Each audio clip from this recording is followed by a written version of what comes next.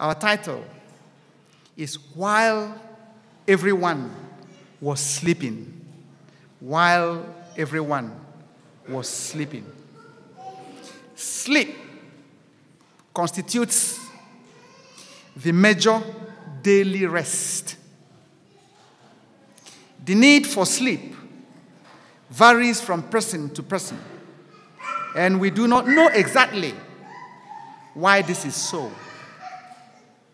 It does not match one's gender. It does not match one's intelligence or the amount of exercise one gets. But the issue is that you have to sleep. And for newborn babies, they need about 20 hours. For those 6-year-olds, they need 10 hours.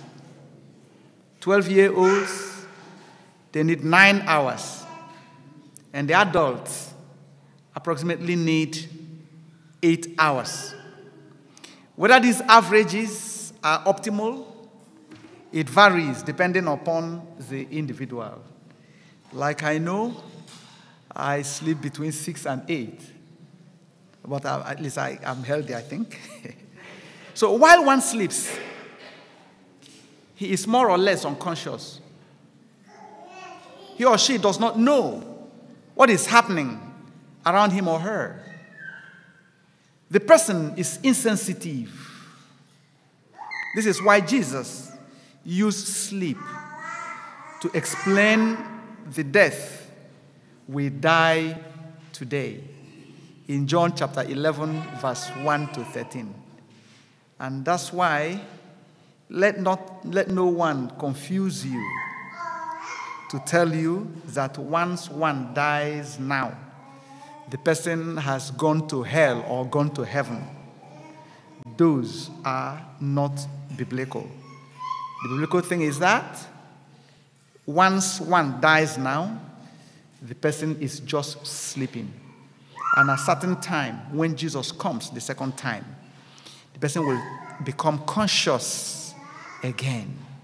And then, it's at that point that the person will now go to heaven or go to hell after 1,000 years. But let's not go into that point. We will get back to that sometime in the future. Now, while Eutychus was sleeping, in Acts chapter 20, verse 7 to 12, he fell down from an upstairs and died.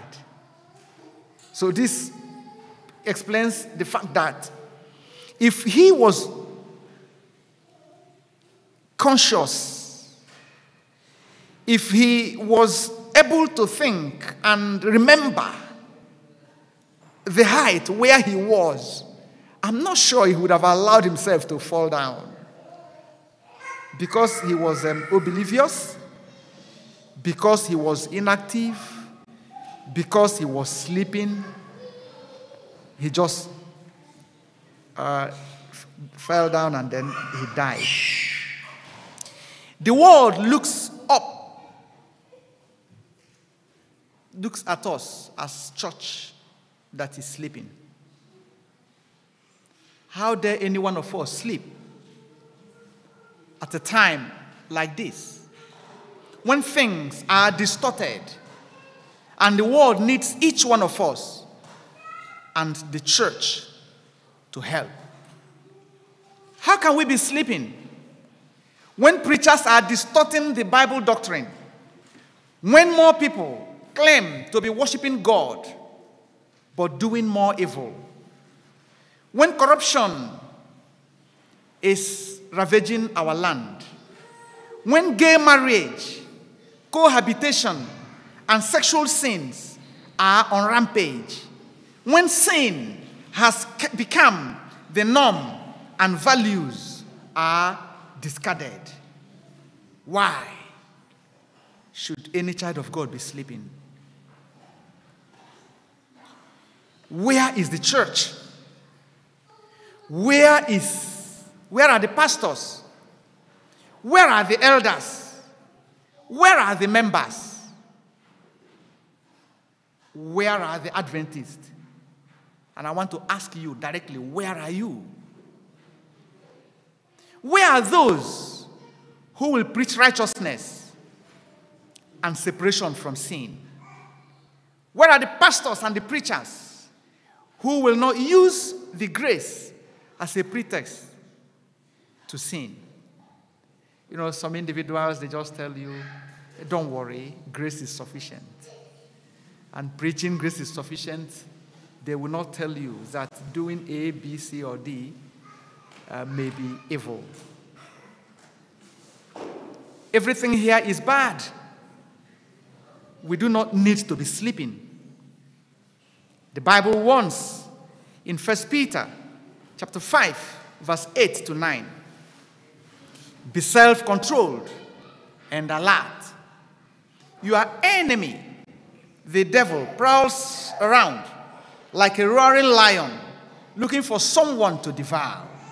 Resist him, standing firm in the faith, because you know that your brothers throughout the world are undergoing the same kind of sufferings. It was while everyone was sleeping that the devil sowed weeds in the farm.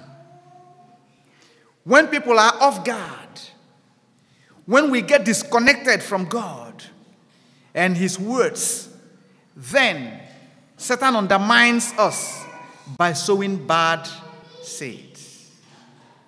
This is why we need to be watchful. Satan works in darkness. As such, he wants his children to be in darkness. The psalmist mentions in Psalms chapter 119, verse 105, that the word of God is a light unto our path. As long as we dwell on the word of God, we cannot be in darkness. As long as we dwell on the word of God, we cannot be found sleeping. We sleep when we call sin righteousness and righteousness sin. When we call evil good and go on to practice it, we sleep. We sleep when we cheat. We sleep when we hate. We sleep when we steal. When we commit adultery or fornication, we sleep. When we sleep when we do things not in line with God's words. Brothers and sisters, we need to wake up from our slumber. We need to realize that Satan is holding us sway. Know this. It is a calculated attempt by Satan to undermine us. Revelation chapter 12, verse 12, it says, therefore, rejoice you heaven, and you who dwell in them. But woe to earth and the sea, because the devil has gone down to you. He is filled with fury, because he knows that he has a short time. Unfortunately, very, very unfortunately, the devil knows what he is doing, but we do not know what we are doing. We give reasons for the positions we are taking. We give reasons for the actions we are taking.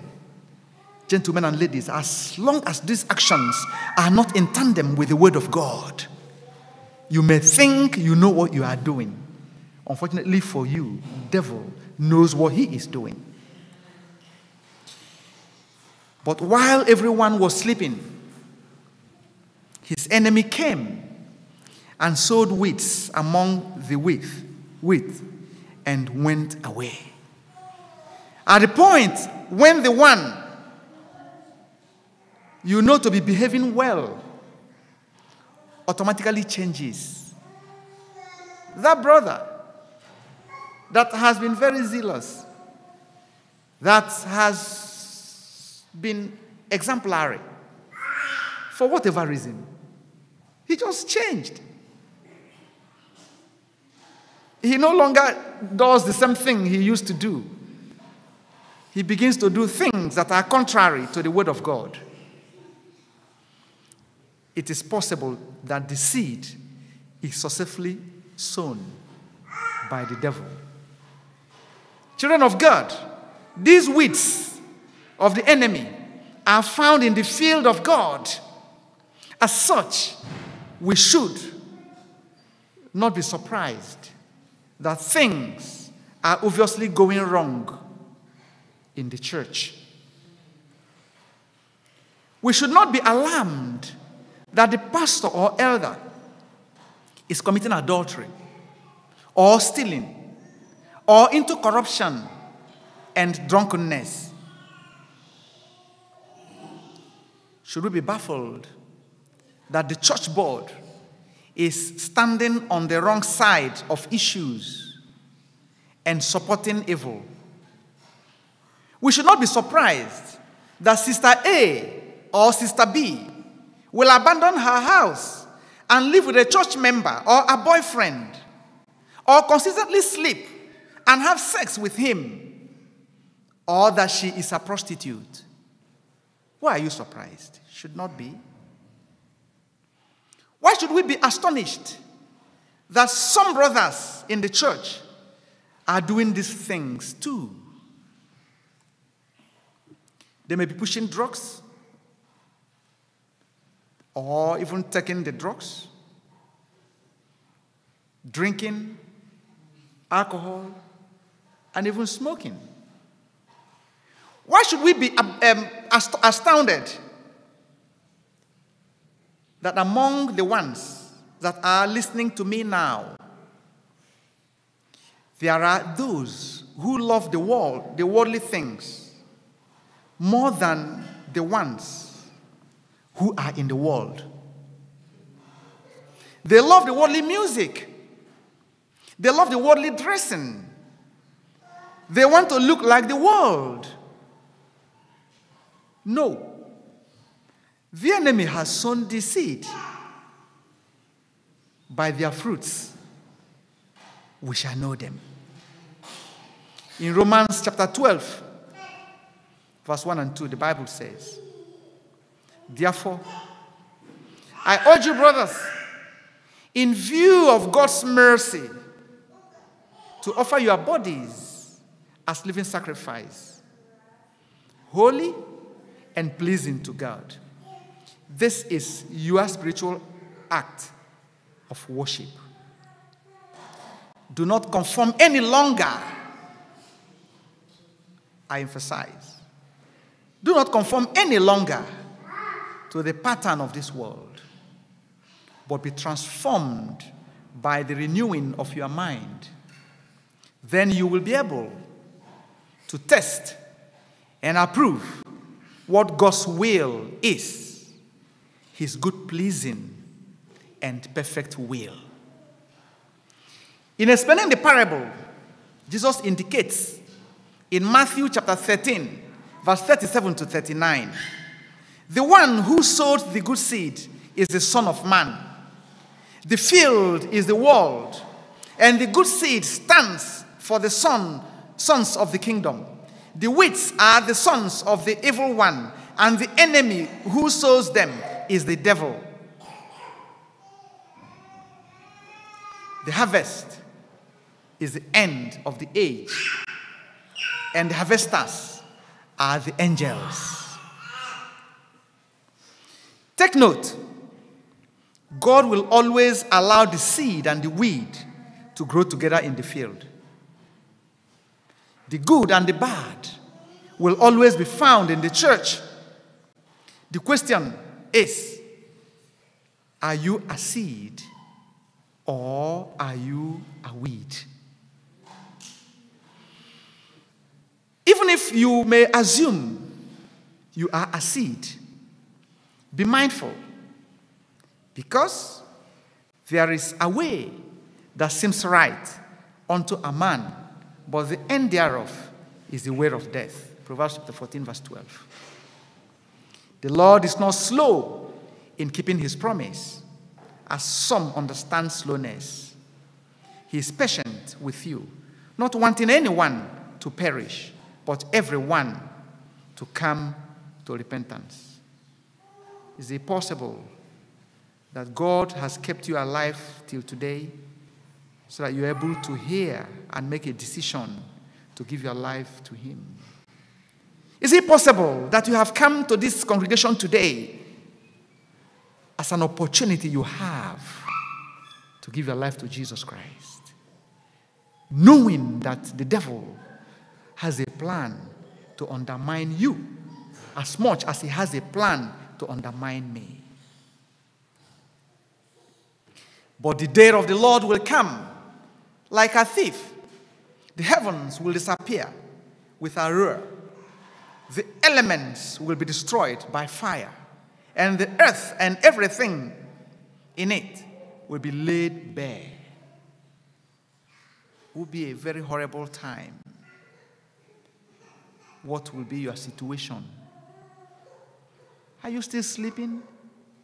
Will you continue to sleep after now?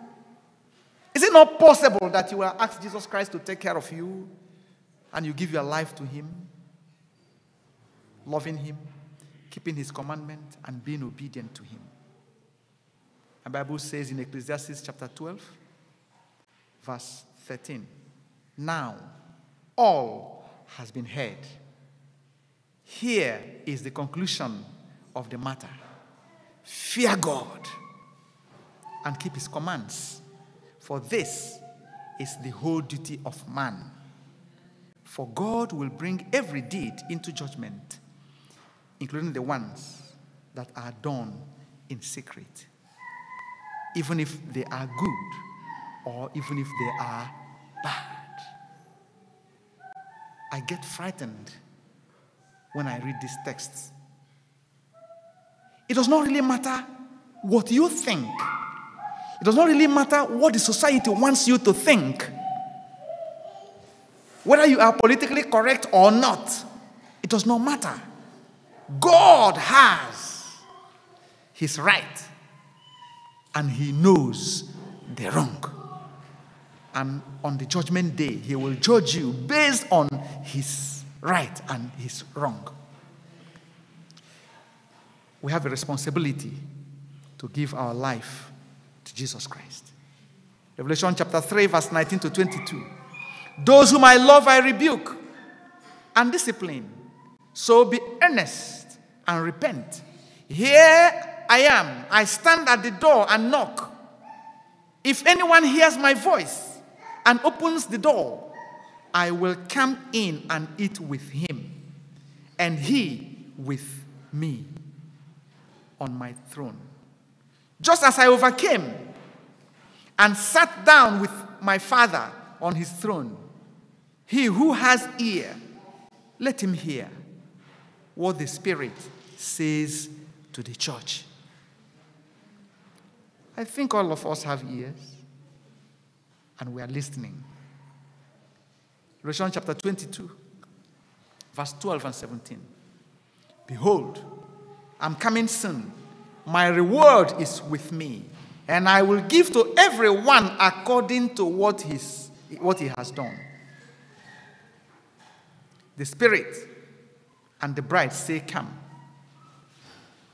And let him who hears say, come. Whoever is thirsty, let him come. And whoever wishes, let him take the free gift of the water of life. The best time to repent, the best time to give our lives to Jesus Christ is the earliest time. And that earliest time is now. It is certain that the devil will take advantage of any opportunity we give him by sleeping to sow his dangerous weeds. Can you think about your life in the light of the Word of God? What opportunities of sleeping are you giving to the devil? Not being able to forgive someone? Trying to do things because others are doing it? And because of one reason or the other? We should be prayerful, asking God, take our lives and let it be consecrated to him. We can do all things through Christ who gives us strength. It is God alone that can help us.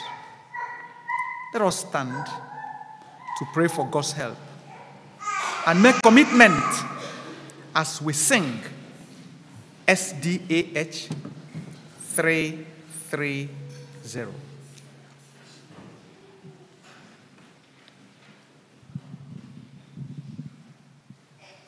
And as we sing, let's take note of the words.